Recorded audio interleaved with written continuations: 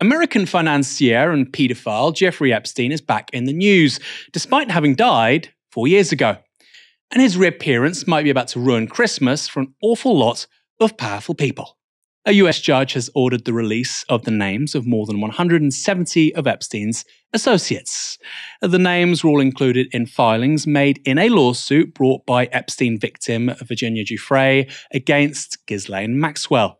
Maxwell is the daughter of disgraced British media tycoon and fraudster Robert Maxwell and is currently serving a 20-year prison term for sex trafficking crimes she committed with Epstein.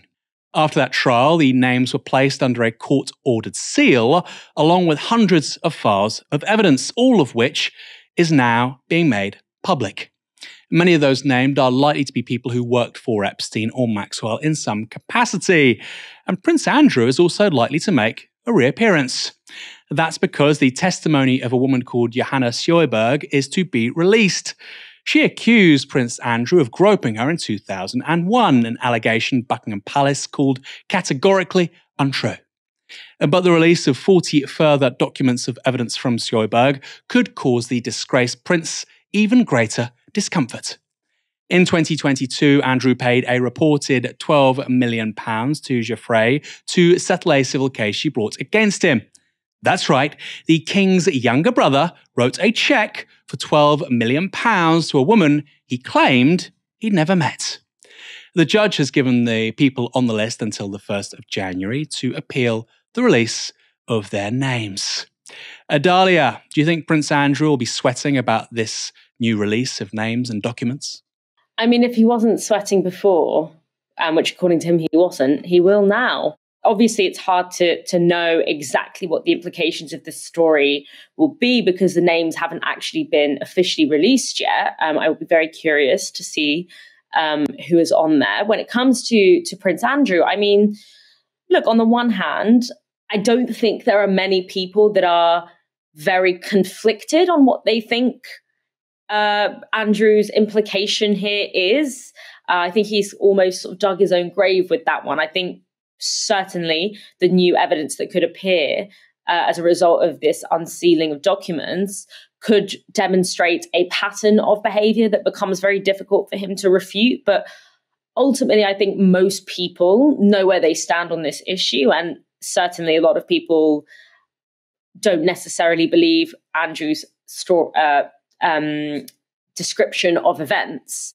When King Charles took over from the late Queen, there was some indication that perhaps he was going to take a more hardline approach to Andrew. He, evicted him out of one of his palaces or whatever. And we all shed a tear for Andrew on that day. And that seemed to suggest that there was going to be the kind of soft spot that the late Queen had for him, maybe that phase had been over. But that has now been pretty much reneged, and Prince Andrew is very much back in the fold.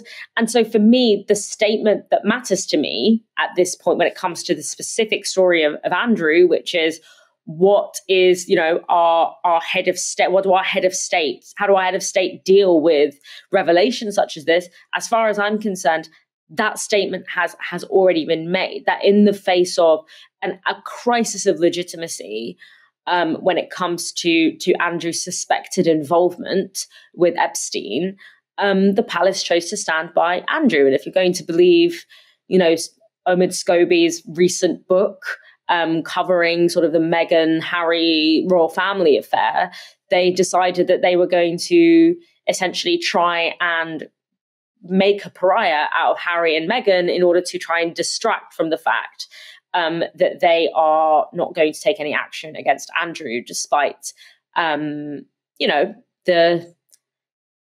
me not say too much because it's all alleged at this point, I guess, but despite his alleged involvement with a man like Jeffrey Epstein.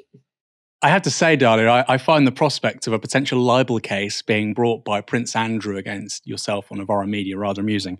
Unlikely, but I'm very glad and gratified to see the professionalism you just showed there. And I have to say I was rather disappointed that I didn't see more of Randy Andy in the final series of The Crown. I wonder why.